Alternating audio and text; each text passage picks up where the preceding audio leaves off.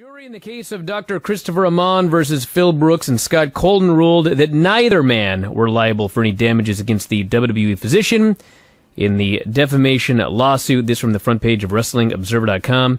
Amon's attorneys were asking for $3.989 million in damages, claiming $1 for every listener of the Art of Wrestling podcast that the Punk show supposedly had, and that's the story. Neither side needs to pay any money to the other, and it's all over. Yeah, it's a moral victory for Punk, but and so I think like the thing that I mean, you know, the asking for the, you know, I think that, you know, like, I mean, the thing is, it's just a lot like wrestling, in the sense that, you know, like, not real. It's a little bit skewed or whatever. People will buy it or at least take it seriously. But when you go too far, like, this is bullshit. And I think that, like, you know, the other,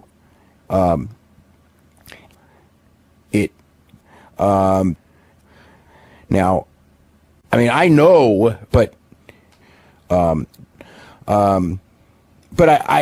know how I read it. It's just like, and I think that, you know, when you get right down to it, I mean, in any way, I mean, you know, maybe, you know, it's, you know, he's by, so I guess that, you know, that was, you know, that was the key to the situation.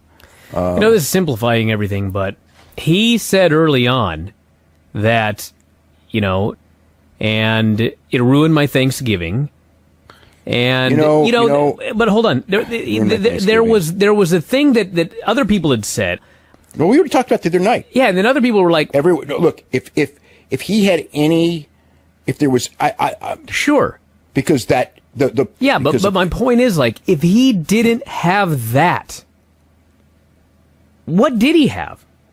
That's like the whole thing. This whole thing to me, like, if he didn't even have that, I mean, I don't know. Even if there was no, you know, I mean, you know, well, and I mean, one of the things that's going to come out of this is that, you know, there's a couple things in there, like there was,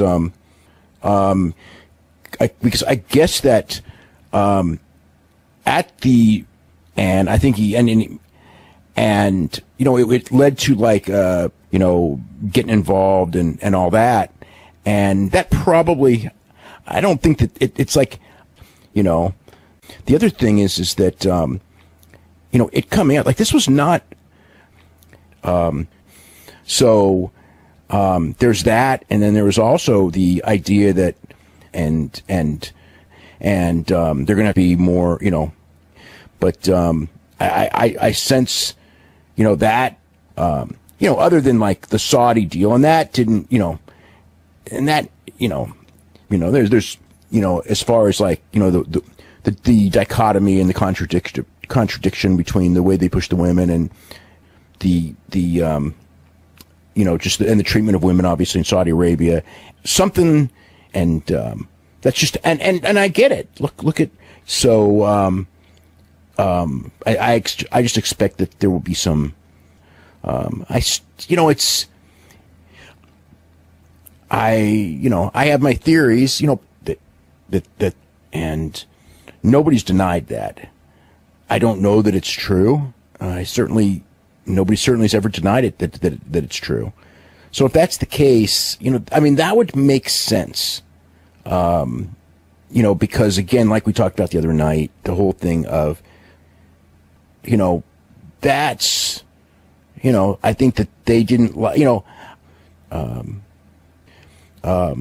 things like that are, you know, the idea that the lump was on the waistband and now it's on the, you know, but I think that, you know, they were, so it's like, but, you know, that's not saying that that's not true, but, you know, obviously, you know, the big thing of it, you know, and that's a fact.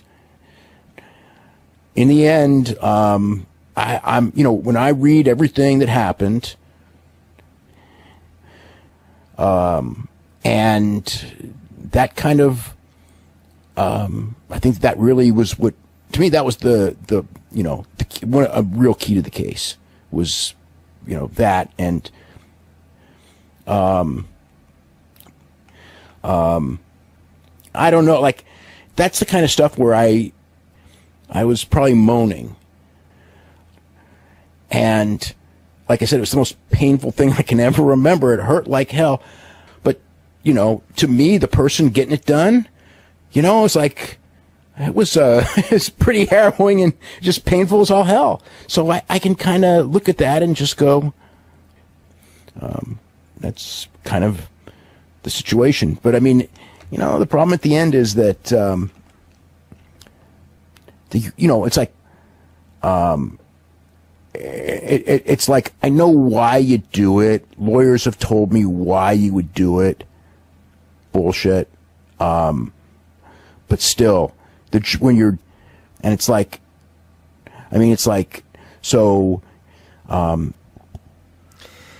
that's the story on the trial. Punk now goes on to fight this week.